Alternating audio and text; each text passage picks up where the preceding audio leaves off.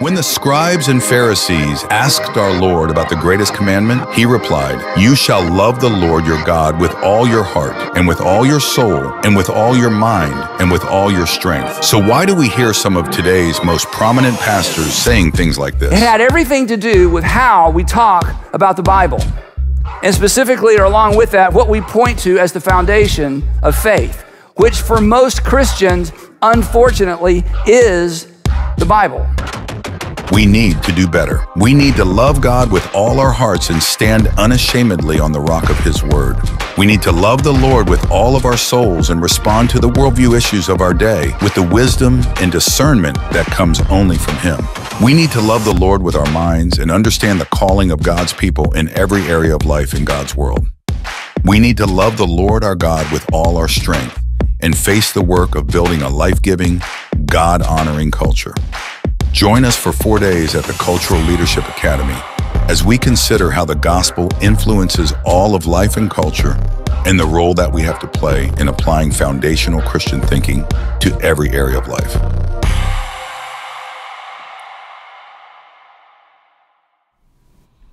Non-rockabotus must stop. I don't want to rock the boat. I want to sink it. Are you going to bark all day, little doggy? Or are you going to bite? We're being delusional. I love you, Jeff. Delusional, yeah. Delusional is okay in your worldview. I'm an animal. You don't chastise chickens for being delusional. You don't chastise pigs for being delusional. So you calling me delusional using your worldview is perfectly okay. It doesn't really hurt. She hung up on me. What? Desperate times call for faithful men and not for careful men. The careful men come later and write the biographies of the faithful men, lauding them for their courage. Go into all the world and make disciples. Not go into the world and make buddies. Not to make brosives. Right. Don't go into the world and make homies. Right. Disciples. I got a bit of a jiggle neck. That's a joke, Pastor. When we have the real message of truth, we cannot let somebody say they're speaking truth when they're not. Take an amazing journey to a place that will blow your mind and move your heart so you will never be the same again.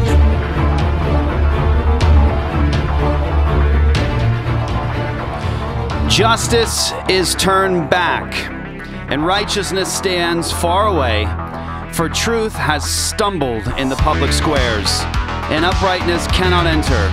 Truth is lacking, and he who departs from evil makes himself a prey. The Lord saw it, and it displeased him that there was no justice. What's up, everybody? Welcome back to another episode of Apologia Radio. This is the gospel heard around the world, everybody. Very important show today, a very, very important show today. We are going to talk about Trump's statements on abortion. We're going to talk about the Arizona Supreme Court ruling that very old law that was never removed from the books during the duration of Roe versus Wade. It has been a thing the whole way through, upheld in Arizona, and all kinds of mischaracterizations right now about Arizona, calling it a near abortion ban. Whet your appetite a little bit here. There is no abortion ban in Arizona for women as a result, and all thanks to Kathy Herod, Center for Arizona Policy, and pro-life legislators. Women are free in Arizona, again, courtesy of the pro-life establishment, to DIY abortions. They have immunity and impunity in the state of Arizona. However, we're going to talk about that Arizona law that is pointed to and upheld. Hey, it was there the whole time, and it's valid. It's a valid law.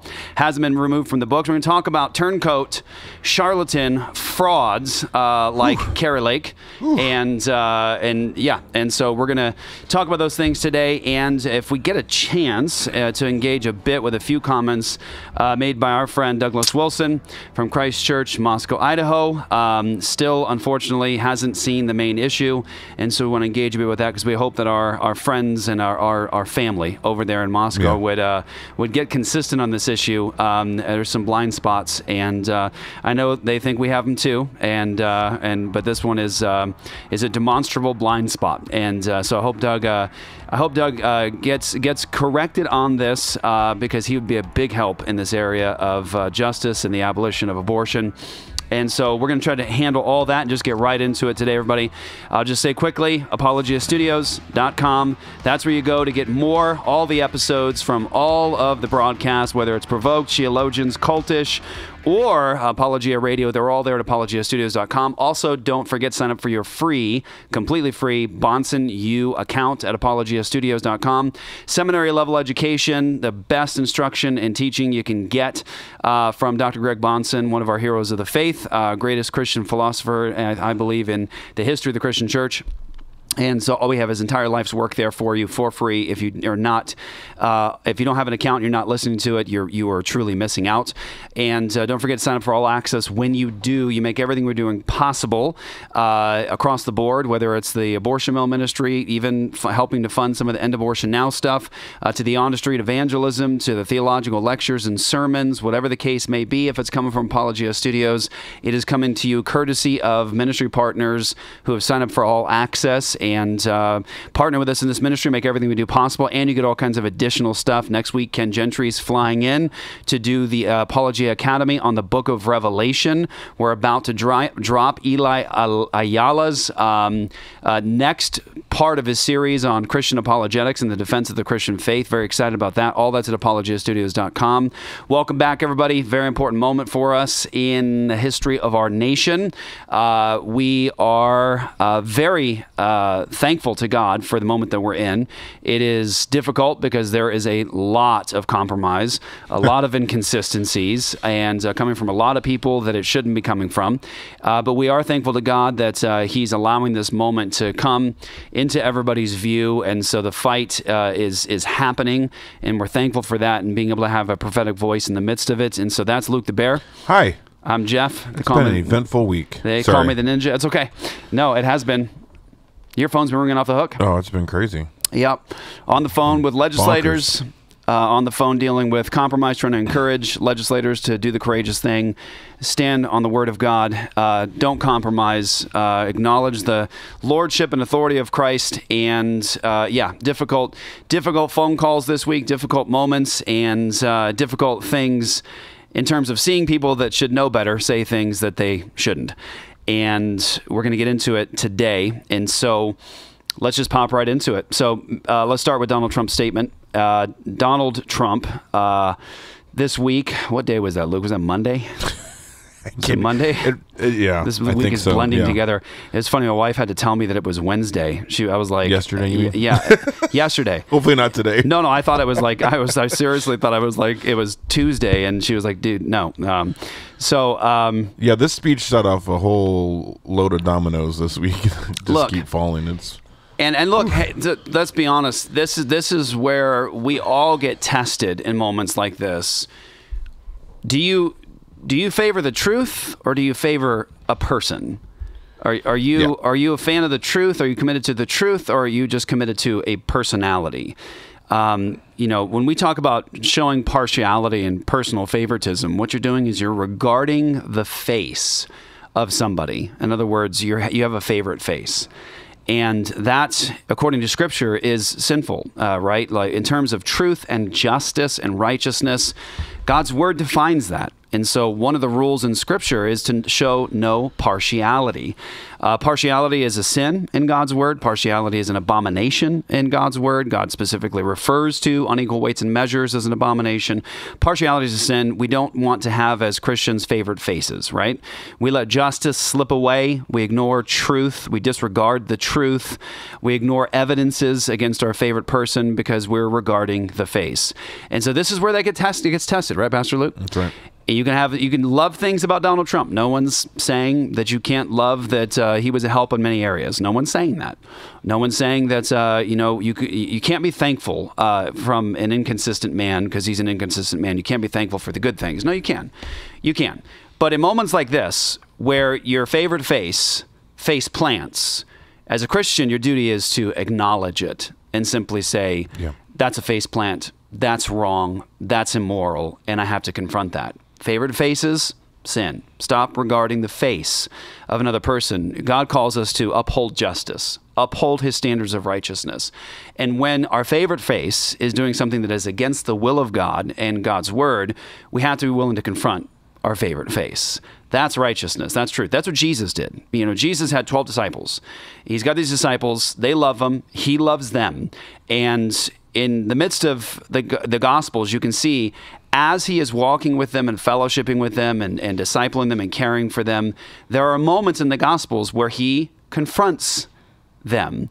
Now you would say, well, like these are his people. He hand-selected them, right? He chose them and they come follow him. He calls them by name and they follow him. These are his people. Like this is how God has planned this. And yet you see in the perfect image of God, that's who Jesus is. He's the God-man, the incarnate one. You see in the perfect image of God what righteousness and justice looks like, even in a close relationship. You can love each other and still confront something that is wrong. And Jesus shows us that. He confronts Peter. He confronts the other apostles and disciples for their sin or inconsistencies. And they didn't think he hated them. But when they were doing something wrong or saying something wrong, he would speak to them. He would confront it. Okay, so let's be like Jesus. You've got a favorite, Donald Trump. Who wants Biden to win? No Christian wants Biden to win. No one wants that. No one wants to see this country just completely get annihilated in the next 2.5 years. No one wants that. And so everyone goes, well, you know, Trump did some good things. I want Trump. Great. Okay. Fantastic. But that doesn't mean you shouldn't speak prophetically against the things that Trump is doing that are inconsistent, because all that is just pure and undefiled idolatry. That's all it is. If your favorite face is sinning against God and saying things that are inconsistent with the Christian worldview, it is idolatry to not confront it and to say, well, you know, I'll just pretend like he didn't say it and, you know, he's my hero, he's my savior. Some of the, like I said, you guys have heard me talk about before, some of the grossest things I've ever seen in my entire life that turned my stomach was the day of the Capitol breach. We were there to film and just film the whole thing and talk about it from a Christian perspective. And the signs were so gross, so gross. Signs of like Trump kind of on a cross kind of a thing. And, you know, Trump wrapped up like a little baby with Jesus and, you know, it's this messianic kind of complex surrounding Trump. Yeah. Well, I was just going to say before we get into this, this is in no way about voting for Trump or not voting for Trump, because I know people are going to be upset with us because we didn't say you should vote for Trump, and then you're going to have people upset with us to say that we shouldn't vote for Trump. This has nothing to do with that. This is strictly having to do with the speech that he made this week about abortion. That's it. That's it. Don't show partiality. Let's engage a bit with his comments. Healthy American families. We want to make it easier for mothers and families to have babies, not harder. That includes supporting the availability of fertility treatments like IVF in every state in America. Like the overwhelming majority of Americans, including the vast majority of Republicans, conservatives, Christians, and pro-life Americans, I strongly support the availability of IVF for couples who are trying to have a precious baby. What could be more beautiful or better than that?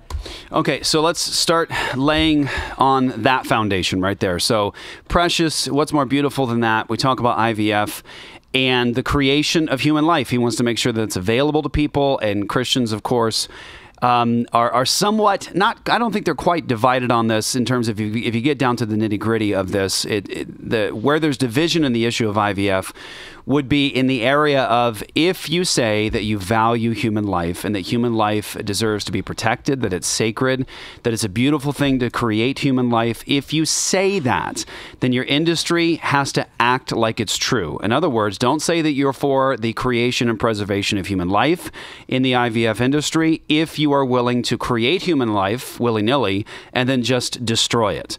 So when I say Christians are divided on this and the issue of IVF, I think that's the main point. That's the main point. There are other issues, but that's the main point, is that we would say, look, if your industry says creating human life is important and preserving human life is important, then you have to act like that's true.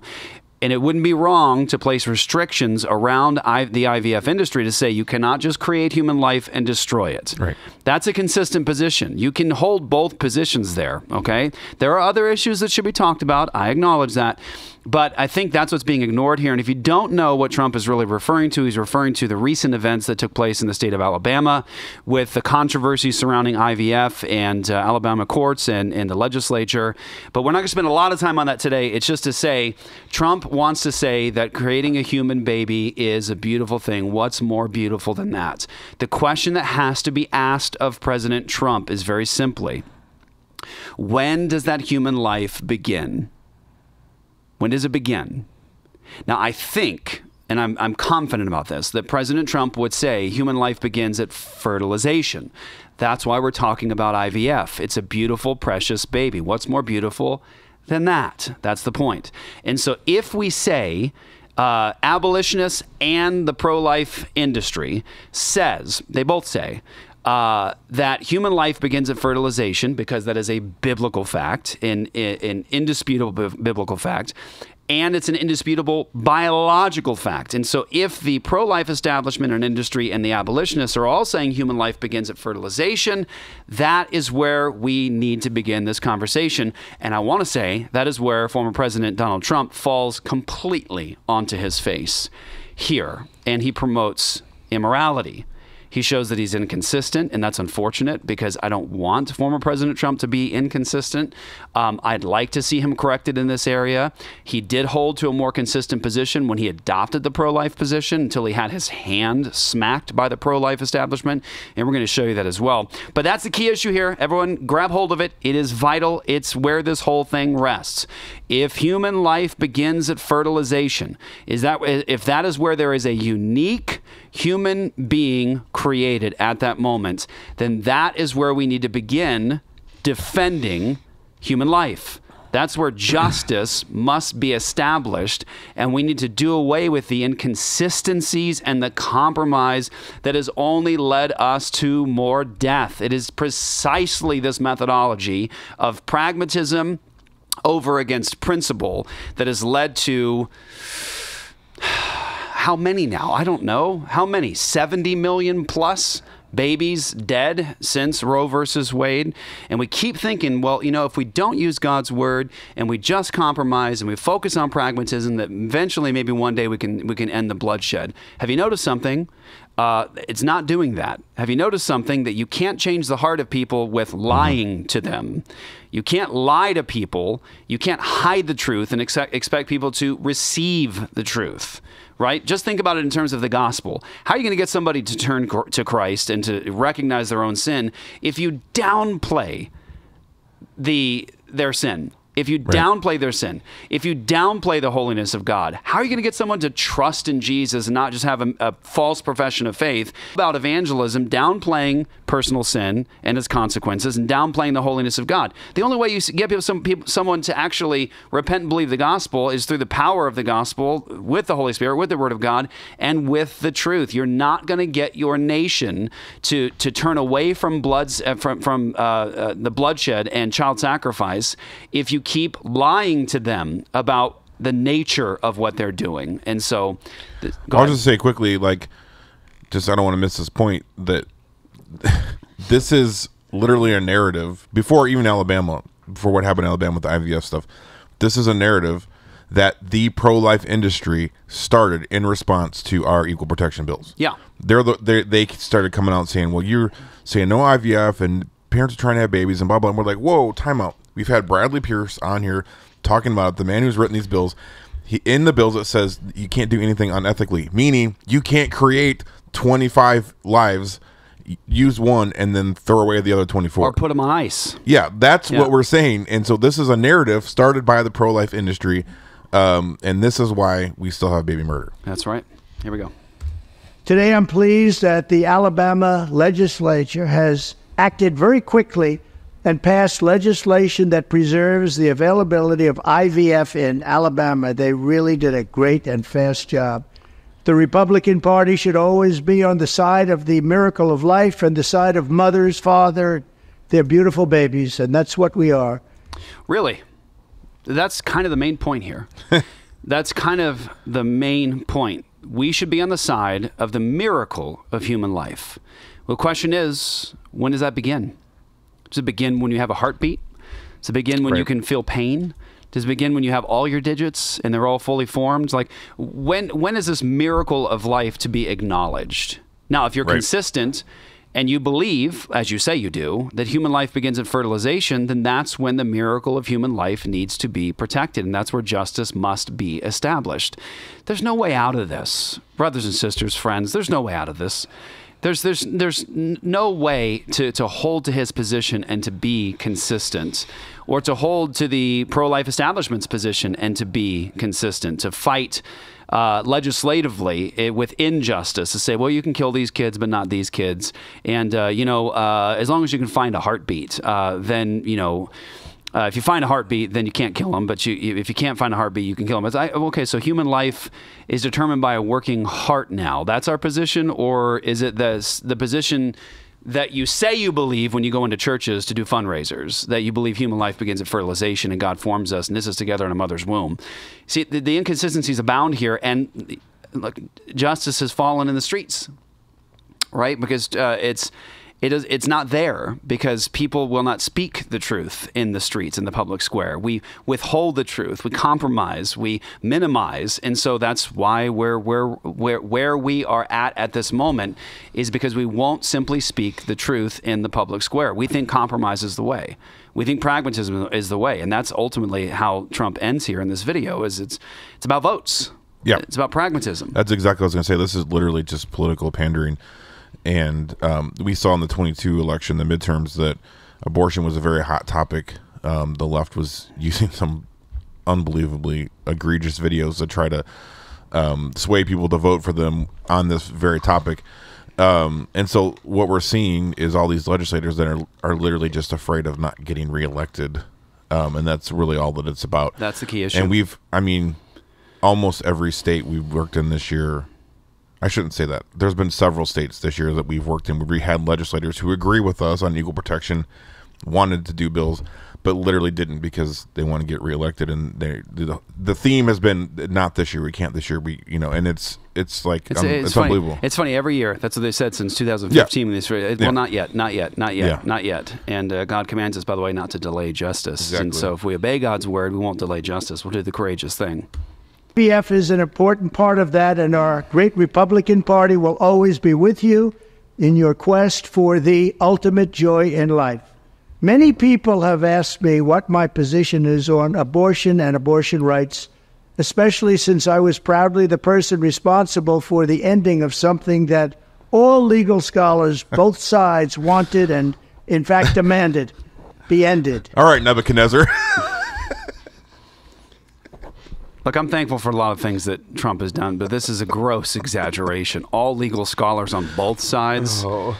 No, that's just not true. Maybe I'd like to just give him some grace and say he's trying to be hyperbolic, but he's not. It's a gross mischaracterization of the situation. All legal scholars on both sides did not want to see Roe go away.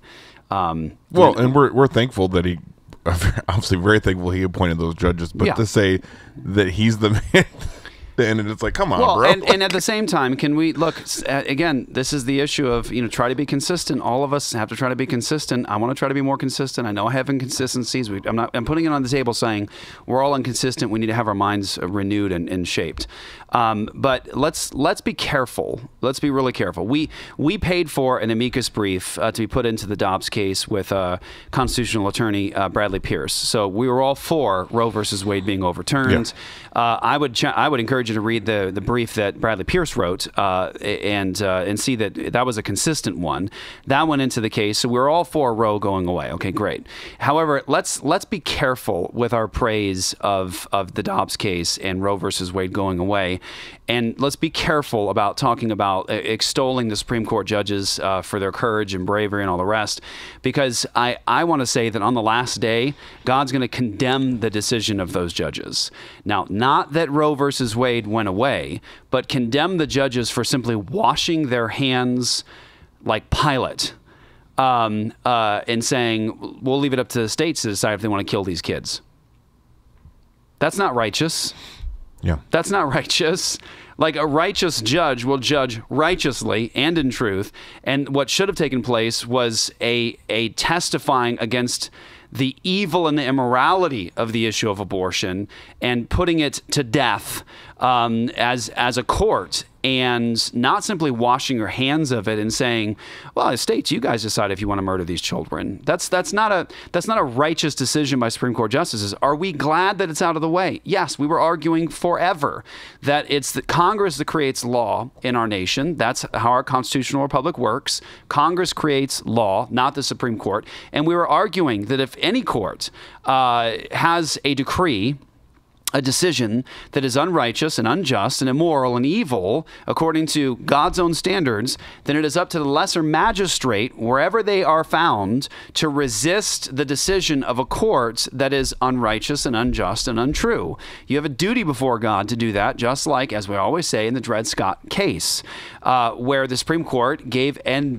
vicious and evil decision with regard to slaves and as property. And we thank God for northern states that said to the Supreme Court, no, we're not listening to you. That's an evil decision, and no. And so we were arguing the whole way through. Ignore Roe versus Wade. It's not a law. It's a court decision, and you have a duty to ignore it. But let's just be very careful of offering such high praise to the decision in Dobbs, because I want to say that, and I don't think this can be disputed, if you put that decision before God and said, is this consistent? Is this righteous? Is this good? To tell them to give it to the states, to wash the hands, give it to the states, to let them decide if they want to kill children. Do we really want to say as Christians that God is pleased with that decision? That's something that honors and glorifies God? No. So let's be very careful with our praise of the Dobbs case and the Supreme Court judges and all the rest. Are we glad it's gone? Yes. Yeah, I'm glad that God strikes straight blows with crooked sticks. Right? Glad that he does that. He's sovereign, and in his providence he does. But let's be real careful about our praise of that. Well, I'll tread very, very carefully here, but there are things about SCOTUS and that decision that we can't say, that one day will be revealed, that would make you have a very different opinion. Yeah, your blood would boil if you knew what we know and what we experienced with reference to the Supreme Court. But we can't talk about that And I publicly. hate saying stuff like that, but it's hard to sit here and hear stuff like that when you know the truth. So yeah, trust me. And maybe one day it's going to come out. Yeah. Roe v. Wade. They wanted it ended. It must be remembered that the Democrats are the radical ones on this position because they support abortion up to and even beyond the 9th month. Why? Why is that radical? Let's press this. Let's ask the question. Why is it radical up to 9 months, and even the suggestion, I think it was in Maryland, not very long ago, suggesting up to 20 days after birth. Why is that radical? Who is defining that as radical? Okay, so let's start to think through, okay, so it's radical to say execute the child after they exit the magical birth canal. That's crazy. That's radical. All right, why? Well, because it's human life and it's born. Okay, so because it exited the birth canal, it now is valuable and should be protected. By the way, really important here, and please don't miss this. If you don't miss anything out of this episode, don't miss this, because this is indisputable and it is the cause of so much death in our nation. The pro-choicers and the pro-life establishment hold fundamentally to the very same position with regard to justice for the human being. Here's how they hold to the same position. The pro-choice movement says when that baby exits the birth canal, okay, let's say 99% of the pro-choice movement, except for the people who say, yeah, kill him after birth. Okay, so there's people that believe that. But the pro-choice movement says that the woman has the right to take the life of her child in her womb willfully, and she must be protected by law to do it with immunity and impunity, that is to say, no punishment. However, the pro-choice movement largely would say that when that baby exits the birth canal and that baby is here, then justice begins for that baby. And if the woman kills the child willfully or participates somehow in its death, then she has to face justice for what she's done. So get that. Pro-choicers say in the womb, impunity, immunity, but when it's out, justice for the child. Guess who else holds to that position? The pro-life movement, the pro-life industry believes exactly the same thing. That's how they legislate. They want a woman to have the legal right and protection to take the life of her child willfully in the womb with no consequence, no punishment, and with immunity. They literally write it into their legislation. That is a provable fact. It cannot be disputed. It has been attested to by over 70 of the largest pro-life organizations in the nation when they tried to kill our bill in Louisiana. They wrote that letter saying they do not want a woman to ever incur any punishment for taking the life of her child in the womb. But they do believe, the pro-life establishment, that when that baby exits the birth canal, when it's out, then justice begins for the child. Brothers and sisters, the pro-choicers and the pro-life establishment hold to the same fundamental position on the woman's right to take the life of her child in her womb with no punishment and legal immunity. That is a fact. It cannot be disputed. They are on record. They said it with their mouths. They put it in writing. They write it in legislation. That is a fact. The pro-life movement and the pro-choicers, same position.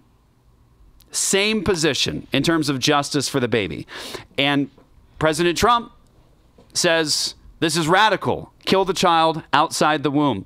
All right. Well, what do we do? We push it back a little further. Okay. What is it now? Is it okay? They haven't exited the magical birth canal yet, where that somehow when they pass through that, they just get all kinds of rights and privileges when they pass through that.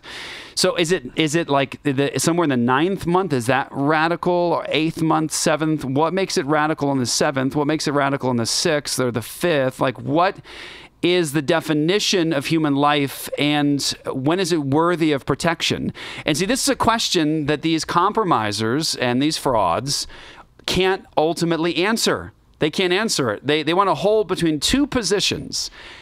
On the one side, they want to say, human life begins at fertilization. All life is sacred. You must protect all human life. Granted. Okay, great. I want to believe that. That's consistent with God's word. Biological science says it's human life from fertilization. Fantastic. But then they want to argue on the other side that, well, we need to have provisions for what? Like, what do you mean provisions? Like, well, if there's incest, the baby through no fault of its own is the product of incest, we need to execute the baby. Okay, that's interesting. I thought human life was valuable. All of it was sacred. All of it was worthy of protection. I thought that's what your argument was. Oh, yeah. Also, we would want to say rape. Okay, rape. So what did the child have to do with the rape? It's a distinct human being. So we shouldn't execute the father, the man who commits the rape. We should execute the children. What other place in our legal system do we execute children for the crimes of their fathers? So you're arguing that we should create two victims. The woman is already a victim. Let's make another victim to solve the problem. So we got one victim, make another victim. I want to say a righteous society would say, protect women, uphold their value and dignity, and go with full force and wrath and justice against rapists. Rape should be punished by death in our country. People should view rape as such an atrocity and such an abomination like God's word does, that we stop letting people rape people and then hang out in jail for 10 years, then get freed to do it again. If you rape somebody, that is something that cannot be paid back. You cannot make that right. It's like taking somebody's life in Scripture. You've done something where nothing can be repaid. And so that's why it's worthy of death. And yet we're arguing here as pro-lifers that we should allow for the execution of a child and create a second victim. Why don't we argue consistently? Why don't we simply say, no, let's create a culture and create a legal system that simply says, you rape, you die. That's it. Why don't we actually solve the problem that way, establish justice against rapists, and surround women and babies in this situation of rape? I've got friends that are the products of rape. And I thank God for them. And I'm glad they weren't killed and executed. But that's what's being argued is by these people is that, well, it's radical over here, but we need to have some exceptions over here. Well, I thought it was human life. I thought it was all sacred. I thought all worthy of protection. Well, not really. Well, what do we do? Like, when is it not radical? Well, let's say pain capable. Maybe if they're capable of pain, then we don't do it. Okay, so my ability to feel pain is what makes me human. Interesting. So that's what gives me my value and dignity. Oh, I thought it was human life is what gives me value and dignity. Image bearer of God. And then the whole thing of like heartbeat bills. It's such partiality. It is such unequal weights and measures. It is astonishing to me that we are so not educated in the Word of God, the law Word of God, and the wisdom of God. We are so not educated in it. We so don't understand it. We so don't want to understand it that we just let these inconsistencies go. And we wonder why this is still taking place. We wonder why it's still taking place. But I got more to say, but okay, I want to, yeah. Concept of having an abortion in the later months and even execution after birth, and that's exactly what it is. Execution after birth, and that's exactly what it is. Is it execution when there's rape? Is it execution when there's incest? Is it execution at heartbeat or at pain capable? Is it execution then? These are questions that can't be answered consistently, coherently. They can't be answered from that side. It's an inconsistent position. And this is what you get, brothers and sisters, with a Christless conservatism. You want all the fruit of the Christian worldview without the root of the Christian worldview. You want all the blessings that God can give and a beautiful world that God can give and things like justice and righteousness and truth and beauty. You want all those things, but you don't want it with Jesus. You don't want to stand on his word. And this is precisely the case, is that you want the blessings of the Christian worldview without the Lord of that Christian worldview. Well, this is the point I wanted to make. Was I was waiting until we got to that part, but at the beginning he starts saying that, what's more precious than these beautiful babies, but if it's conceived in incest, that's an ugly baby, we should kill it. Or if it's conceived in rape, that's an ugly baby, we should kill it. I never thought about this till just now. Where does incest come from? Who says that's bad? Mm-hmm. Right. Why is that a problem? Well, yeah. Guess what? That's God's law. So you're going to accept that law, but then you're going to punish the parents who broke the law. I mean, you're going to punish the baby for the parents who broke the God's law. Yeah. Like I never thought about that till just now. That's mind-boggling. Yeah, I grew up with friends. Yeah. I grew up with friends that were the products of incest. They were my friends, and I'm super glad that they weren't killed. Yeah. I mean, my goodness, we are so inconsistent in this. Baby is born, the baby is executed after birth is unacceptable, and almost everyone agrees with that. Is it unacceptable to execute after birth? Okay. Is it unacceptable to execute at 2 weeks gestation? Why not? Why is that unacceptable? Do you see the inconsistencies? You can't argue that it begins at fertilization, a human life is valuable there and should be protected. You can't argue that and then say, but in these instances, you can kill them. It's inconsistent. It won't work. It's compromise, and that's why we've been losing. My view is now that we have abortion where everybody wanted it from a legal standpoint, the states will determine by vote or legislation or perhaps both, and whatever they decide must be the law of the land, in this case, the law of the state. Many states will be different. Many will have a different number of weeks, or some will have more conservative than others, and that's what they will be. At the end of the day, this is all about the will of the people. You must follow your heart, or in many cases... All right. Now, I made the argument that this is going to test us as Christians. Are we showing partiality? Do we have some idolatry in us, in our hearts, where we are willing to regard the face of our favorite person and show partiality and ignore the truth? Donald Trump just said that we need to follow the will of the people and follow our hearts. Okay, here's the problem. The heart is deceitful above all things. The heart is deceitful above all things. Is that something we want to promote in the Christian worldview? Follow your heart? Follow your heart. There's lots of people today following their hearts. They feel deeply, deeply in their hearts that in my heart, and I believe God is for this, I'm not really a boy. I'm a girl. In my heart, sexuality can be done this way. I can live the furry orgy lifestyle. I can have polyamorous relationship. I can engage in polygamy. And in my heart, I feel it's true. I mean, I've prayed about it. I believe with all my heart it's true. You know, there were people during the time of slavery that with all their heart believed that it was right and good to enslave our black brothers and sisters. There were people during the time of the Holocaust that believed with their hearts that it was right to treat these Jewish people in this way. You know, when you allow human beings who are fallen to follow their heart, there are going to be consequences, incomprehensible consequences. No, the Christian worldview does not teach people to follow their hearts.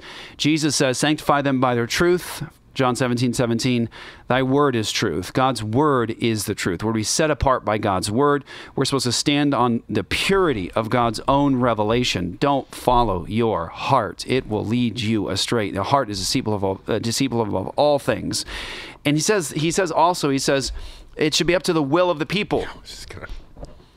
Brothers and sisters, that's a dangerous game. It's a dangerous game to play in history. Dangerous game. Follow the will of the people. How many instances do we need to demonstrate from history in the last 200 years that oftentimes when the will of the people is not comporting with the will of God in his holy word, the will of the people leads to tyranny and death? Again, two classic examples need to keep being brought up in this conversation: slavery and the Holocaust. The will of the people can sometimes destroy neighbor, because what people tend to do in certain societies, they tend to draw a circle around their group of people and say, well, we're larger and more powerful than your group of people, and so it is our will that you're under our boot. It's our will that you're enslaved. It's our will that you die. And so when you tell fallen people, follow the will of the people, no, that's not consistent with the Christian worldview. It's the will of God that's supreme. What is God's will in this? And I pray to God for the leader one day that stands in this position of power that says the real question is what does God say? What does God say about this? Well, there's a lot right there in that statement. One, it's really sad that someone who already served a term as president doesn't understand that we're a constitutional republic and not a true democracy. He just said Lex Rex is the principle. Exactly. Yeah. It's not follow the people. It's not Demas. We're not a true democracy. It's Lex Rex. The law is king. And you know, unfortunately, our forefathers, they didn't say in the Constitution, they didn't define life from conception, because I think everyone just assumed that. It's Christian worldview. It was just assumed. Yeah. But that's, you know, right now we're reaping that because they didn't write it out. But you know, we would agree this is a state issue, and if Biden tried, I mean, they've tried this. The liberals have tried to make gay marriage a thing from the top, from the federal government. It doesn't work because it's a state issue. It's the same thing. Like, we would agree it should go to the states, but the law, Lex Rex, the law is king. We're not going to follow the will of the people. We're going to abide to the law, which, guess what? Our laws were based on the English common law, which is based upon God's law. That's right. So, yeah, anyways, that was the other thing at the end of that. Will of the people. Yeah. Dangerous game to play. Your religion or your faith. Do what's right for your family and do what's right for yourself. Do what's right for your children. Do what's right for our country, and vote. So important to vote. At the end of the day, it's all about will of the people. That's where we are right now, and that's what we want, the will of the people. No.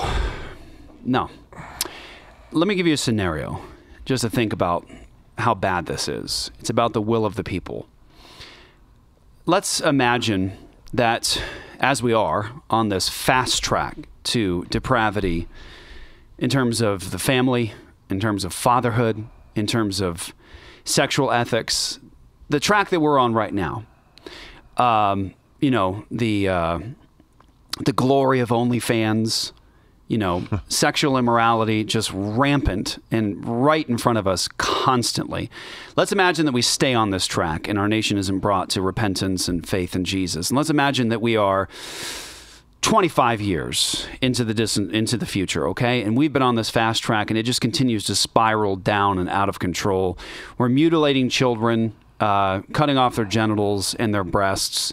We are promoting immorality, the destruction of the family, injustice, and all the rest. We're 25 years in the future. And now let's do this. The vast majority of Christians in the nation are now silenced and in the caves, right? We don't have a voice. We're not speaking against it. And the overwhelming majority, the will of the people, believes all of these things that are unbiblical and unrighteous and unjust, right? They glory in sexual immorality, the destruction of human life, the destruction of the family. Now, take this statement and ask yourself, would I support it 25 years from now with a society that is seeped in depravity and the will of the people is more depravity? Does that kind of statement work 25 years from now on this fast track that we're on? Would any of us support 25 years from now, after a full tailspin into depravity, the will of the people as supreme? Wouldn't we always say as Christians, like we've done throughout Christian history, that it is the will of God that people have to yield to, right? That is a Christian ethic. It is not the will of the people, it is the will of God. God has spoken. He's given a prescriptive will. He's given his standards. He's given his law. And that is what Christians are supposed to stand on, not the will of the people on especially an issue like this that has to do with the most innocent lives among us. It's a dangerous game to play. I want to thank the 6 justices, Chief Justice John Roberts, Clarence Thomas, Samuel Alito, Brett Kavanaugh, Amy Coney Barrett, and Neil Gorsuch, incredible people, for having the courage to allow this long-term, hard-fought battle to finally end. This 50-year battle over Roe v. Wade took it out of the federal hands and brought it into the hearts, minds, and vote of the people in each state. It was really something. Now it's up to the states to do the right thing. Like Ronald Reagan, I am strongly in favor of exceptions for rape, incest, and life of the mother. You must follow your heart of this issue, but remember, you must also win elections to restore our culture and, in fact, to save our country, which is currently, and very sadly, a nation in decline. It's a nation in decline because it's following the will of the people, not the will of God. Also, again, rape, incest, life of the mother, less than 2% in all the statistics of abortion annually. Less than 2% are for rape, incest, life of the mother. That's been across the board. It's been consistent, rape, incest, life of the mother. And so that's not really, these are the talking points of the pro-choicers. These are the talking points of the pro-choicers in the mouths of the supposed pro-lifers, the for-lifers. And so rape, incest, life of the mother, again, it's simple. Incest, we're going to kill the children because brother or sister got together or cousins got together. Why is the child being punished? Because they broke the law or because they sinned. Rape, no, let's not create another victim. You're not solving the problem of someone being a victim by creating a second victim. Let's go after the rapist. Let's create legislation that makes people horrified and terrified of ever committing rape. Let's put rapists to death. Let's stop putting children to death because of rapists. And then when it comes to life of the mother, it's an interesting thing because when it comes to the statistics of abortion, that issue is such an infinitesimally small number of actual abortions that are taking place. And in that case, it's not an abortion at will. You're not taking the life of a child at will saying, oh, it's inconvenient to me. It's in my way. I don't want this. No, that's a life-saving operation where actually the principle that's being applied there in the life of the mother is the principle of the preservation of human life. Isn't it interesting? It's not about just the execution of human life. It's the principle of preservation of human life. And what tends to take place when the life of the mother is truly at risk is the doctor is doing his best to preserve both lives. And in a fallen world, sometimes you cannot preserve both lives. And so what do? You try to save one because human life is valuable and you want to preserve human life. And so that's a rescue operation. That is not an abortion at will. And it gets thrown into this conversation and now it's coming out of the mouths of the pro-life establishment. Rape, incest, life of the mother is the pro-choicers' talking point, and now it's being accepted here. And if you heard that last thing, what did you hear? What did you hear? That the real issue here on the tail of this, right? What's really lurking in the background? The real issue is abortion, people are discovering, is not an issue that wins elections. It's an issue that people are divided on. And so what you want to do is you want to get away from a more firm or consistent position, find yourself somewhere in the middle there with human life, and so you can still win elections. And so really the issue here is not the life issue. The issue here is the winning issue. The vote issue is the real issue here. So underneath all of this is we've got to win elections, guys, right? We've got to be willing to do away with principle. We got to be willing to do away with the will of God, and we've got to win elections. And so the real issue here, Republican pro-life legislators and pro-life voters, is that please, goodness gracious, we've got to win the next election. So please, can you compromise on this issue of life? That's exactly right. He said that last statement. It was, you need to do the right thing, but, and there's a huge but, we need to win elections. That's the issue. Our nation needs help. It needs unity. It needs us all to work closely together. Democrat, Republican, liberal, conservative, everyone, we have to work together. We have to bring our nation back from the brink, and that's where it is. It's at the brink, and we will. We will do it. I promise you, we will do it. Always go by your heart, but we must win. We have to win. We are a failing nation, but we can be a failing nation no longer. We will make our nation great. We will make our nation greater than ever before. Thank you very much. Follow your heart, but be willing to compromise. Yeah. Because I have to win this election. We need to win this election. So follow your heart, but don't let it get in the way of the votes. That's the real issue here. That is the real issue here. Brothers and sisters, we've seen it with legislators. We've sat in rooms with legislators, and that's always the issue. How do we win these elections? It's not the issue of what's right, what's true. What does God say? It's how do we win this election? How do we win this election? That's going to get in the way of winning the election. We can't do that. We can't do the justice thing now. We'll do it later after this election. And every time it's the same. Every year it's the same thing. It's like, well, next year, we're going to win this election. We just can't let this happen this year. We're going to win the election. Next year you come back and they say, you know, we got some problems in some districts. Next year. We can't do this issue now. We'll do it next year. It's always next year. They always want to withhold justice for these preborn children because they've got to win elections. No. Nothing's changed. Nothing is new under the sun. I'm wondering when the hero is going to rise up. Where's the hero?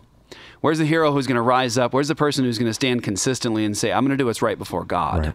We're going to follow the will of God here and not our fallen hearts. We're going to follow God's will. We're going to do what pleases God. We're going to glorify Him. And that's, by the way, when justice will no longer stumble in the streets and truth in the streets, when it's brought into the public square, as Isaiah 59:14 says. But interestingly, watch this. I want to show everyone this. You've probably seen this before.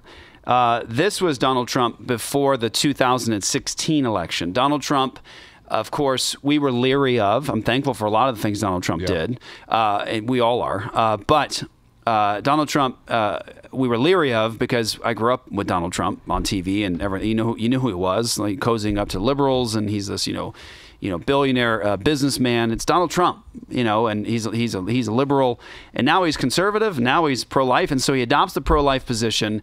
And I want you to watch, please watch this, and consider the disparity between pre-2016, I'm now pro-life Donald Trump, and now pro-life Donald Trump trying to win an election. Okay, and if what I'm saying to you right now bothers you and irritates you because I'm critiquing this, you might have a little idolatry in you.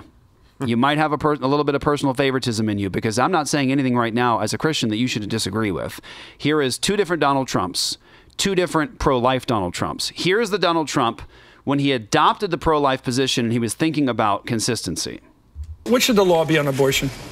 Well, I have been pro-life. I know. What should the law? I know your principle. That's a good value, but what should be the law? This presidential election is going to be very important, because when you say what's the law, nobody knows what the law is going to be. It depends on who gets elected, because somebody's going to appoint conservative judges and somebody's going to appoint liberal judges depending on who wins. I've never understood the pro-life position. Well, I never understood it, because I understand the principle. It's human life as people see it. But what crime? What crime is it? Well, it's human life. No. Should the woman be punished for having an abortion? Look. He's asking all the right questions. Yeah. Hey, give the guy enough respect to say, hey, he's trying to say, all right, you're saying it's valuable, you're saying it's a crime. What kind of crime is it? Tell me what we're dealing with here. You're saying it's human life. We got to protect human life. That's a good principle. But what is she guilty of? Now, the Christian should answer this very simply. Murder. Murder. She's willfully and unjustifiably taken the life of her own child. So this is murder. When you take the life of a human being in an unjustified manner, willfully, that is murder. And so it should be easy enough for us to say it's murder. Now, of course, people at the top of the pro-life industry, the pro-life establishment, don't like to use that word because they're wholly inconsistent. But here, listen to more from the pre-2016 pro-life Donald Trump. Say that it's a very serious problem, and it's a problem that we have to decide on.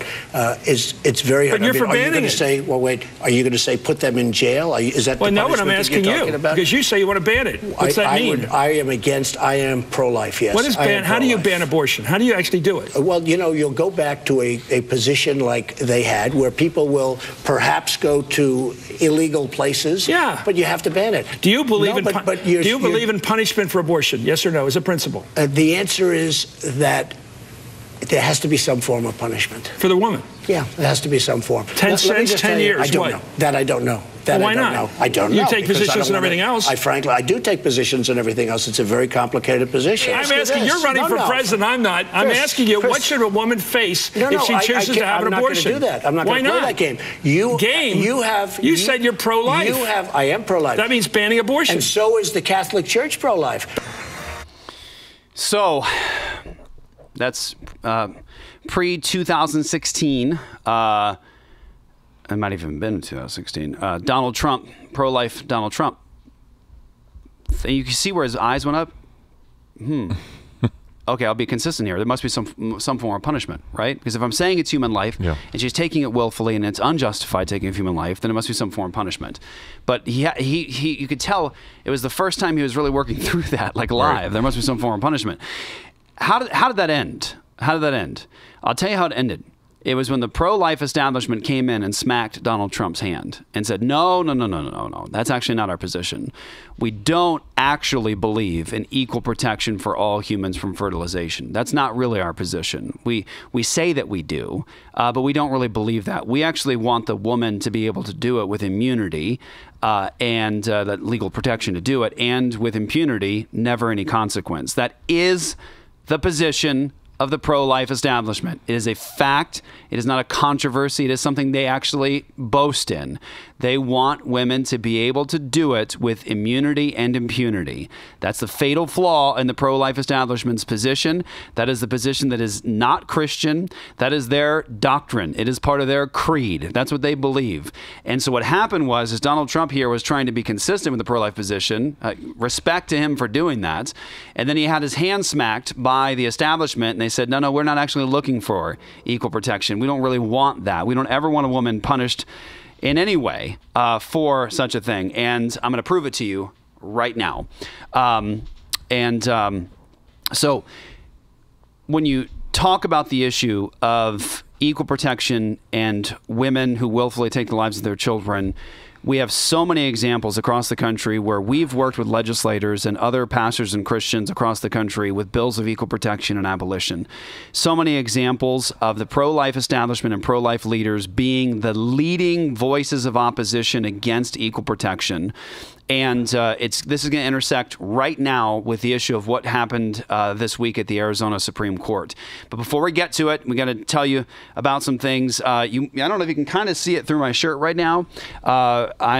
Luke has his on right now too. This is the Ion Layer patch. Encourage everybody, if you're interested in investing in your health and well-being, your physical health and well-being, to just do some basic research on the benefits of NAD. Benefits of NAD, it'll really blow your mind. It's really gonna encourage you in terms of, wow, I can work on my physical well-being and take care of my body with this really special chemical that God has in our system. They call it the nickname for NAD is the fountain of youth. You have an abundance of it when you are young. As you get to like 50 years old, the numbers can drop to like in half, 50. And so this is used throughout your body in almost every major process, NAD. And so NAD IVs are very expensive and they're very painful. Not just the needle in the arm, but the process of getting NAD into your system is very difficult. And so there is a company named Ion Layer, ionlayer.com, that has created a medical patch with the ability to get NAD into your system throughout the day without any pain. And it is awesome.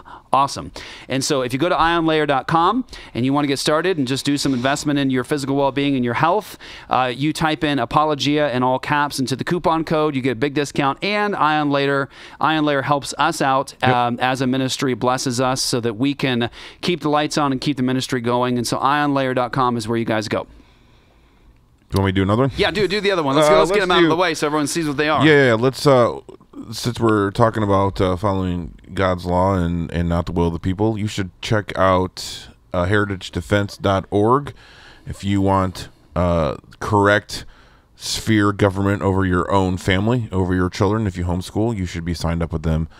It's really reasonable. You can go to heritagedefense.org and put Apology in the coupon code, get your first month free, and they're an amazing partner with us. And again, that's Bradley Pierce, the same guy who's writing all those awesome equal protection bills.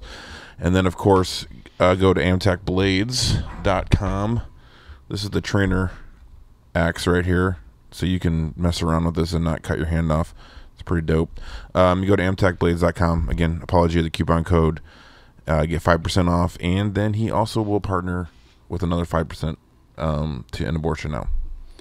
All right, here we go, everyone. So we've been telling you that the pro-life establishment holds to the same position as the pro-choice establishment, that justice begins for the human being when it exits the magical birth canal. The pro-life establishment does not want equal protection and justice for the child in the womb, because they would never want the mother to see any form of penalty or punishment for taking the life of her child willfully in the womb. Again, the pro-life establishment and the pro-choice establishment hold to the same fundamental position on justice for the child. It is only when they exit the magical birth canal, it is the same position. The pro-choicers want immunity and impunity for women to have abortions, and the pro-lifers want it as well. I hope that is a shocking revelation to you. It cannot be disputed. That is a fact. I can show you with their own signature and with their own mouths. That is precisely what the pro-life establishment believes, and I hope that they are brought to repentance for thinking through that consequence, or the consequences of that position. Now, so an example of this, this is getting right to the Arizona Supreme Court issue. What happened this week? Well, the Arizona Supreme Court decided that the pre-Roe law, it's been on the books, literally a territorial law. Before Arizona was even a state. That's exactly right. This law has been on the books in Arizona, only there's something you need to know. Here's the truth. There was another law that was also associated with this law, and right with it, there was Arizona Statute 13-3603 and Arizona Statute 13-3604. 3603 criminalized the abortion doctor, the abortionist. 3603 criminalized that aspect of abortion. 3604 criminalized the mother for engaging in the issue of abortion. Now, these laws were on the books in Arizona through the duration of Roe versus Wade. Do you know who taught me that these laws were on the books? Kathy Herod, the head of Center for Arizona Policy in the state of Arizona. She is one of the pro-life darlings in the state of Arizona. Kathy used to love us. We had a great relationship with Kathy. She had been on Apologia Radio early on. When she learned about our position of abortion, that it was murder, and we were trying to abolish it, she immediately separated. And in a phone call with me, she said, I could never call abortion murder or say that these women are guilty of murder because I have too many sisters in Christ who have done it. That was her position. And she actually began to be the greatest opposition in the state of Arizona against our bills of abolition and equal protection. Let me tell you what happened. Kathy Herod told me about those two laws that were still on the books. She's the one that told me. So what she ended up doing is we put a bill into Arizona, into the legislature, with Walt Blackman, and that was a bill of equal protection and abolition. It said to ignore Roe versus Wade and give equal protection to every human being from fertilization in the state of Arizona. She publicly came out and spoke out against our bill. She said she could never, ever support legislation that would lead to the punishment of mothers for killing their children in their womb, because she said both baby and mother are equally victims. Isn't that sweet? It isn't true, however, right? There's only one victim in abortion there, and it certainly isn't the mother who willfully takes the life of her child in her womb. She's not a victim. Is there ever an instance where a woman is truly a victim in the issue of abortion? Yeah, there are limited circumstances where the woman is a victim. For example, sex trafficking, when she is being coerced into having an abortion and she doesn't want to. She's a victim there, and we should go after the coercer in that case.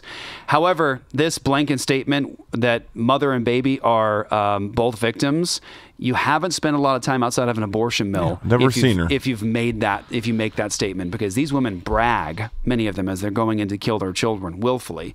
However, what Kathy Herod did in Arizona is she talked to legislators in Arizona out of, and there were many that wanted to pass it. She talked to legislators out of passing a bill of equal protection that would have abolished abortion in Arizona, and she had them pass her bill instead. And this is an old Family Issues fact sheet from years ago, and I want you to take a look at it. So she told the legislators, if you're looking at the screen right now, she told the legislators to not pass our bill of equal protection and abolition, and she said pass mine, SB 1457. And here's some of what her bill said. Prohibits abortions on the basis of genetic abnormality such as Down syndrome, right here. Now, I told Kathy that is irrelevant. It's irrelevant because the bill says you can't have an abortion on the basis of genetic abnormality such as Down syndrome. And all a mother has to do with this legislation is simply announce, I'm not killing my baby because it has Down syndrome. I love Down syndrome. I think they're beautiful. No, I'm killing my baby because I hate it and I want it dead. I told Kathy that. She had no response to it. She can't respond to it. This law is irrelevant. A mother can simply say, I want my baby dead. I don't care that it has Down syndrome. And the doctor goes, thanks for that. There's my cue. Next, it says, calls for... There we go. Okay, I can barely read that because the red's around it. Calls for the burial or cremation of aborted human remains. Oh, isn't that sweet? Isn't that sweet? Right? Don't pass the bill that would equally protect all human beings. No. Pass a bill that says that you've got to give that precious baby a burial. Give it the dignity of a burial. Now, what's interesting about this is that not only is it twisted, completely twisted to say you can kill your baby, but just you got to at least give it the dignity of a burial. I mean, please do at least that. Not only is that twisted and inconsistent, but it also further lined the pockets of the abortion industry. Because what do? They pack the costs of all this stuff into the abortion, which raises the amount in the coffers. And so all it did was help. All it did was add funding. And so finally, here's what you need to see. Ready? Take a look. Take a look, because this has everything to do with the Arizona Supreme Court's decision here. Watch this. In red there, repeals pre-Roe law punishing women who get abortions. There it is. So this week, the Arizona Supreme Court upheld this pre-existing law that said that the abortionist was guilty of a crime and he had to serve time for it. But what most people don't know, and here's the truth, is that it was Kathy Herod who decriminalized abortion for mothers in the state of Arizona, mothers who willfully take the lives of their children in their womb. Kathy Herod, the pro-life establishment, decriminalized for women. And so watch, when everybody is saying right now that this is a near total abortion ban in the state of Arizona, not true. It is not true. It is a near total abortion ban for the abortionist, but courtesy of Kathy Herod, Center for Arizona Policy, and the pro-life establishment's doctrine, Women are free in the state of Arizona, completely free to DIY abortions through pills or potions. You are or free, a hanger if they want. or anything you'd like. You can take the life of your child, but please do it within the comfort of your own home and without consequence. And the reason that is true, here's the truth about the Supreme Court's ruling. It is not a near total abortion ban because they have been given permission by the pro-life establishment to kill their children themselves in the state of Arizona. Because actually what would have happened this week, ready? This is what would have happened this week. What would have happened if Kathy Herod hadn't decriminalized abortion is the Arizona Supreme Court would have had two laws in front of them that they were examining. AZ 13-3603 and AZ 13-3604. One criminalizing the abortionist, two criminalizing the mother who willfully engages in the issue of abortion. You would have had two laws that would have been upheld. Right now, we're only talking about one, and it's just the abortion doctor, and all of that, again, given to you as a courtesy from the pro-life establishment because of their non-Christian position. That's the truth. And this week, the Arizona Supreme Court ruled that law is a thing. Yeah. Praise the God. That's huge. It's still there. Yeah. I mean, there's consistency there. The law is still there. No one's done any legislation to do away with this. And so what you need to know, here's the truth, because we've been on the phone, is that, are you ready? Who is it that right now is trying to overturn the Supreme Court's ruling via legislation? Who is it? Well, you would say naturally. Well, I imagine Planned Parenthood, and I imagine all the regular offenders and the liberals and the leftists and the Democrats. They're all trying to overturn that and create legislation that would do away with that legislation and establish abortion as a right in Arizona. What you may be surprised to hear, what we know from the inside, is it is Republican pro-life legislators that are working to undo the law that criminalized abortionists. That's where we're at. That is where we are at. It almost happened yesterday. Go ahead. I was to say the level of compromise is far greater than what we thought it was. It's been revealed this week. And actually, I was just thinking about it. This even goes back to before Dobbs, before Roe was overturned. Remember, they tried to do a 15-week ban and trying to get it in. And they may have even voted in right before Roe was overturned. Remember that here in Arizona? And so, this whole court decision we've been waiting to see how they would play that out. And they're saying, no, the law was going back to the territorial law. And so they've been trying to soften this since what year was that now? I can't even remember. 2022. Yeah, right? 22. Yeah. So it just, what's happened the last 2 days here in Arizona, literally the Arizona GOP is just completely falling apart, it seems. And we're just standing here watching it going, oh my goodness. They desperately want to win the next election. They want to win votes. And so you have pro-life Republican legislators, hear me on this, that are working behind the scenes right now to create legislation to do away with the law criminalizing abortionists. Can you believe it? And it should be added, this is an emergency law. The time to put in bills is far past. It was 2 months ago. It's over. That session's over. Yeah, and they're literally holding emergency sessions in order to try to change this. Yeah. It's mind-boggling. It's pro-life Republican GOP legislators. Get this. Who are trying to undo the law criminalizing abortion doctors that stands in Arizona.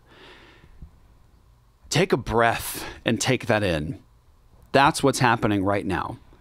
Is they so want to win elections that they're willing to abandon these children and justice for these children. It'd be right to ask, how do you sleep at night? How do you sleep at night saying one thing with your mouth and then working against justice for these children? So I want you to think about this because this is true. The person who convinced the legislators to decriminalize abortion for women was not a pro-choicer. It was not a leftist. It was not a liberal. It was a pro-life leader in Arizona. She took that law off the books and she convinced the legislators to do what they did. So it was the pro-life people that actually decriminalized abortion for women in Arizona. And are you ready for this? Right now, and we've got about a week right before they go back into this. Yeah, so what happened yesterday is, we have a legislator and our representative, and he was giving us play-by-play. He was literally sending us videos of stuff happening on the floor, and it looked like they were going to do something yesterday. Thank God they didn't have enough votes.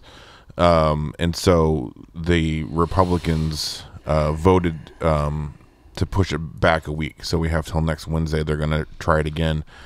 So all the Republicans, again, I don't know why.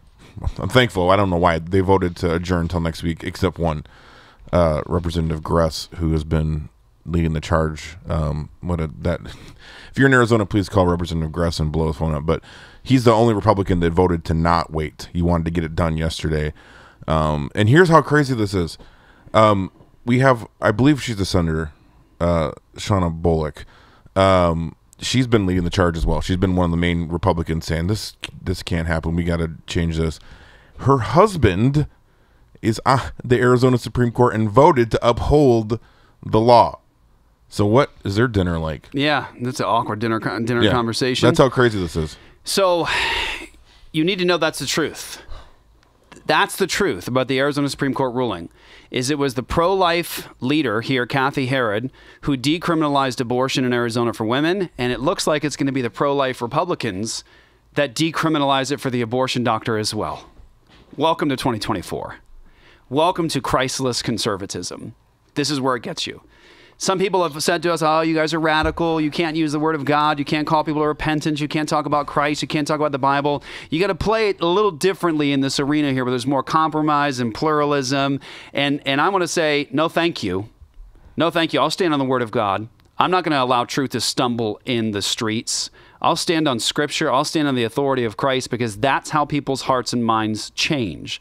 Not through this Christless conservatism and compromise. Yeah. Pragmatism over principle. You're not going to get the United States of America to come to peace with Jesus Christ and a reconciled relationship with God by avoiding the conversation of sin and the Word of God and repentance and faith. You're never going to get it.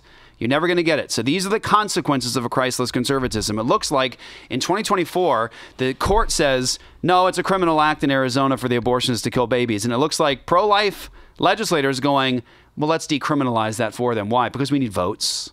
We can't look like radicals. Pandering. We can't look like radicals. So let's go ahead and decriminalize abortion in the state of Arizona. So listen, if abortion gets this total freedom in Arizona, it will be fundamentally and mostly because of the pro-life movement and pro-life legislators. Yep. That's fact. That's fact. Can't be disputed. That is a fact. I'll debate anybody on it. I'll debate any legislator on it. Bring them on. Let's talk. That is what we're facing. We are under God's judgment. We are under God's judgment. It's seen everywhere. It's seen across the board. It's seen from the family level all the way to the state level. It's seen in education. It's seen in sexuality. It's seen in media. We are under judgment. It's seen in our laws, our legislators. What did Calvin say? He said, when God wants to judge a nation, he gives them wicked rulers. And we love to think of wicked rulers like Biden. And there's truth to that. That's a wicked ruler. A lot of truth to that. Yeah, we'd like to think of wicked rulers like Nancy Pelosi. Ton of truth to that. Absolutely. But you know what? Also, these are wicked rulers when they say one thing with their mouths and then they do something different. Because every one of these turncoat, fraudulent, charlatan legislators is going to ask for votes from their pro-life constituency next election. I'm pro-life. I'm so pro-life. Vote for me because I'm the pro-life faith candidate. I'm the faith candidate, the pro-life candidate. All the while, they're the ones that decriminalize abortion in the state of Arizona. Why? Because they are cowards. They are not courageous. And it's time that we started having prophets raised up to speak the truth to these cowards and stop pandering to them. They're supposed to represent the people and uphold the law. They are whitewashed tombs. They look like Christians on the outside. They profess about the life issue, and they are full of stinking, rotting, decaying flesh. And somebody needs to start saying it. Stop pandering to them. Start confronting them. You know, in Scripture, where you have leaders, in Scripture, leaders where God moves the leader and God changes the leader, how does he do so? through the prophet coming to them and pandering to them, or the prophet coming to them and actually confronting them? How about the prophet coming to David and going, hey, there's a guy, he's got sheep and all this thing, and then David's like, oh, goodness, you should do this to them. And he goes, yeah, you're the man. That's you. That's you. He confronts him. And how does David, the king, repent? Because he has a prophet that comes to him and tells him the truth. And so that's what we need. We need more prophets coming to tell the truth. We're not going to get to Doug's thing. We got to do Carrie. Oh, my bad. Yes. Yes. Because this is one of those dominoes, like, from Trump. Do you want to talk about this one? Sure, yes. I mean, Trump did his speech, and then the stuff with Supreme Court here in Arizona happened, and then Carrie... Oh, I had such high hopes for her. Carrie Lake. Carrie Lake. She's the next domino that fell, thinks that she was emboldened by Trump's speech. And you have it pulled up and let you read it. But the part that just floored me is when she's like, I'm going to reach out to Governor Katie Hobbs. It's like, the one who stole the election from you that you were suing, now all of a sudden you're friends on this?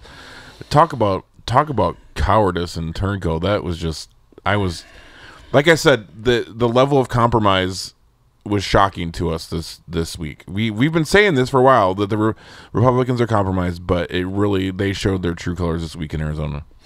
She says, I am the only woman and mother in this race. I understand the fear, anxiety, and joy of pregnancy and motherhood. And she's running for senator, correct? Yeah. Like federal, yeah. not Arizona senator. Okay. Yeah. I wholeheartedly agree with President Trump. This is a very personal issue that should be determined by each individual state and her people. I oppose today's ruling, and I'm calling on Katie Hobbs and the state legislature to come up with an immediate common sense solution that Arizonans can support. What? Carrie, you're pro-life? I've been at her speeches where she was claiming to be pro-life. Yeah, you're pro-life, and you oppose today's ruling, the ruling that criminalizes an abortion doctor? So what, you want them to have the freedom to do so in the state of Arizona? I thought you were pro-life. You see, this is where the mask comes off. This is where you get the revelation of the heart. I mean, actually, I'm gonna contact Katie Hobbs. Katie Hobbs? Your opponent, your enemy, the person that you have just vilified through the media, and in many ways rightfully so, shown her to be a villain. But you oppose the law that says that it's a crime for an abortionist to take the life of a child in the womb. You oppose that? Brothers and sisters, I hope you're starting to see. We've been saying it for a long, long time, but I really hope that you're starting to see. What we're going to do, guys, is sign off for today. Probably save Doug's thing till next week, just because we've been going for a long time here. It deserves a much more comprehensive and full engagement. And we actually are hoping in the next couple of weeks to have a debate right here, debate, conversation, discussion between myself and somebody who is... They call themselves pro-life, or they're supportive of the pro-life movement's pursuit of ending abortion. And so we're going to have a very brotherly, affectionate, disagreeing conversation with each other. And so that's coming hopefully in the next couple of weeks. I want to encourage everybody to continue to pray for us. I hope that you see now the importance of a ministry like End Abortion Now. We've got bills, we've got legislators, equal protection across the country. It's happening. We need your support. We don't just need your pats on the back. We need financial support, brothers and sisters. To say it to you honestly, you can see this fight is right in front of us, and we need to overcome it, and it costs a tremendous amount of money to do what we do. But God is blessing it in tremendous ways. So if you want to give, go to endabortionnow.com. We need your help. You see what we're up against. And so join us there, endabortionnow.com. Sign your church up to save lives outside of abortion clinics with us. About 1,000 churches, all signed up, all trained for free, given all the free resources. They're saving lives. Tens of thousands of lives have been saved through this ministry. Please give at endabortionnow.com. I'll say Zach is actually currently in Atlanta with Josh Bice. Josh Bice and G3 working right now in Georgia. Thankful for you, Josh, for all your faithfulness. Josh is working closely, G3 with End Abortion Now, for the Bill of Equal Protection in the state of Georgia. So that's happening right now. I'm heading to Kentucky next week. I'll be right outside of Louisville in Shelbyville at Ref Church. I think that's, Ref Church. I think it's already sold out, though. So, sorry. I think it's sold out. I think it's full.